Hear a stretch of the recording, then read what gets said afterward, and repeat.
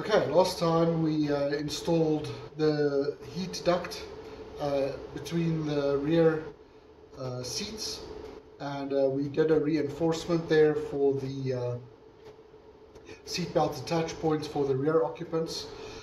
This time we're going to continue by doing the same reinforcement here in the front seat, then also working on the shoulder support and the area that holds the headrests here on the top of the seat back. Okay, so I'm going to be talking a bit over this video because it's not always clear what I'm doing. This is a bit of a non-linear video, and I ended up working on 2 chapters simultaneously during its making. This is just kind of how life was working out, and what I had time for and what I could intersperse with stuff that was happening. Here you can see me finishing up just shaping that shoulder brace piece and fitting it correctly. I've created 2 holes inside of it, and those holes need to be matched through that seat back, as you can see me cutting there right now. Those holes are for push rods that can be installed to help latch the canopy and to actuate that from the front seat. Any latching hardware that would need to be in the rear seats. I have yet to decide whether it's going to be a front hinge or a side hinge canopy, so I just went ahead and made the holes on both sides. It doesn't really make much of a difference, but I thought it would be good to have those. Here you can see me proceeding then with installing the glass to install the rest of that shoulder brace. I did according to the plans, and what I ended up doing here was doing half the layup and then letting that set up there in that jig while I went ahead and did the sanding, and then I came back several hours later, which you will see here happen in an instant, and apply the rest of the epoxy to the exposed glass there, which is at this point wet while the rest is half set, and then I could go ahead and install and peel apply those overlapping layers there, which basically results in that shoulder brace now being installed and just needing some glass over top of it. The next thing I'm going to be working on here is just sanding that down, and then those hard points that you can see there, they're wood. They need many layers of glass on top of them for reinforcement and to bring them flush with the top of that seat brace, shoulder brace let's call. So yeah, I laid out some glass for that, and we'll be doing that layup in a bit. But here I'm proceeding to do the reinforcement for the center front seat harness attachment points, the seat belt harness. Those need to be reinforced, as I mentioned at the end of the previous video. So here I was just doing that layup, which also came out pretty well. Much better than the previous one, I would say, work wise, although it really did a job on my back to spend more than an hour crouching the way you see me doing there.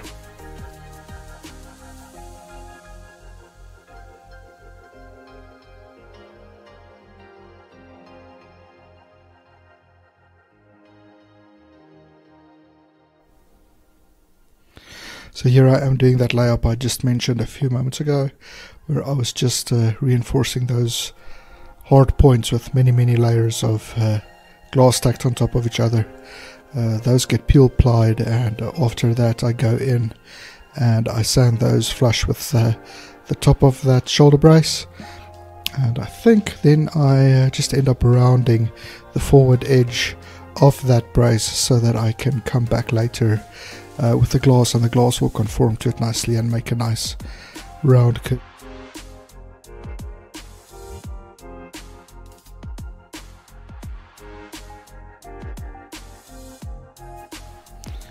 Just some glass cutting there for that layup. That will eventually happen, but not in this video.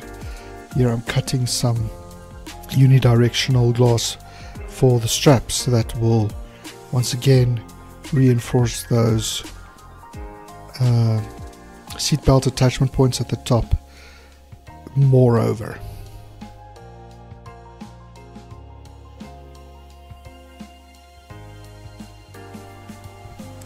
Here I'm just sanding the surfaces on the inside of the fuselage where the outside of the seat belt brackets will go. They need to be floxed and glassed in there, and of course we need a nice rough surface to be able for those to adhere properly. Once again, lots of glass cutting that happened this time, and most of that is for layups that will still be coming up in future videos. As I said, we did some parallel work here, and I'm pretty sure we'll be going over to the next chapter in a couple of moments, which was chapter 10. This isn't quite the next chapter chronologically, but it is a future chapter, and I started doing preparatory work for it, which at this point was just cutting a whole bunch of templates that will be used for making the Canard, which is the front wing of the airplane. This is work that requires a lot of precision. These templates need to be very precise, and the shapes need to be correct, because these are flying surfaces. And I ended up going back and remaking a couple of them a couple of times, just to be sure I got the shapes exactly correct. The plywood I was using wasn't the best. It was quite cheap stuff, and it ended up flaking on me or breaking and or tearing out when I was cutting it, and was more tricky to work with than I thought it would need to be. But in order to get the shapes correct, I did it as carefully and as many times as necessary to get the shapes exactly correct. So that's pretty much what you're going to see me doing for the rest of the video. A YouTuber should probably never say this, but this is as exciting as this video is going to get, folks. I'm going to be making templates pretty much for the rest of the video, and just enjoy the show. But before we get ahead of ourselves, just a reminder that we're coming up on us having a child pretty soon. Depending on how things work out, this could be my last video for quite a while. I'm not sure I'll be able to get a lot more content done before the happy day. So, with apologies, I would not recommend you holding your breath for the next video. If one does come out, let's be happy about it, but it might not. We will see at what point we see the next video on this channel. And yeah, just stay subscribed, and hopefully soon another video will be on its way. Maybe months from now, maybe a year from now, maybe more. Who knows? But thanks for sticking around with me so far. I'm still as committed as always to building this plane. I've really enjoyed this process, and I have absolutely no intention of stopping completely, ever. Not unless I stop breathing.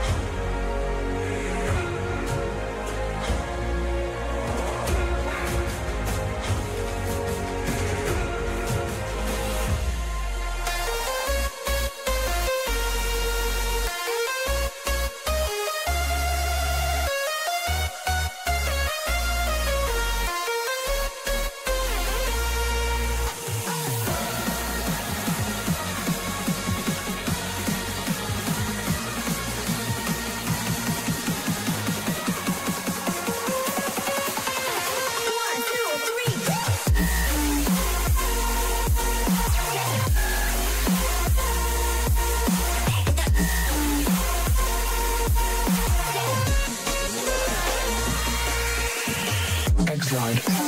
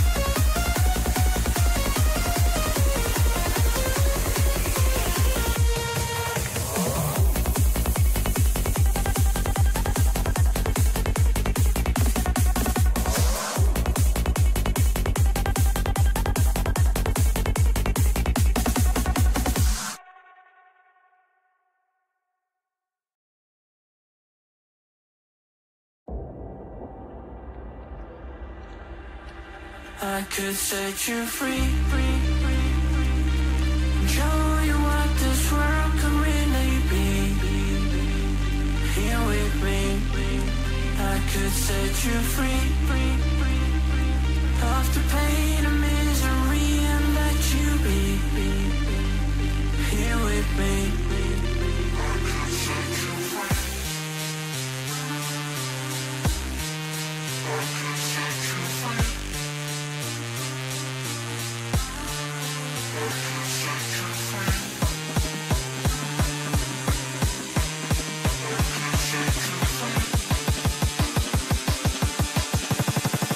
I could set you free.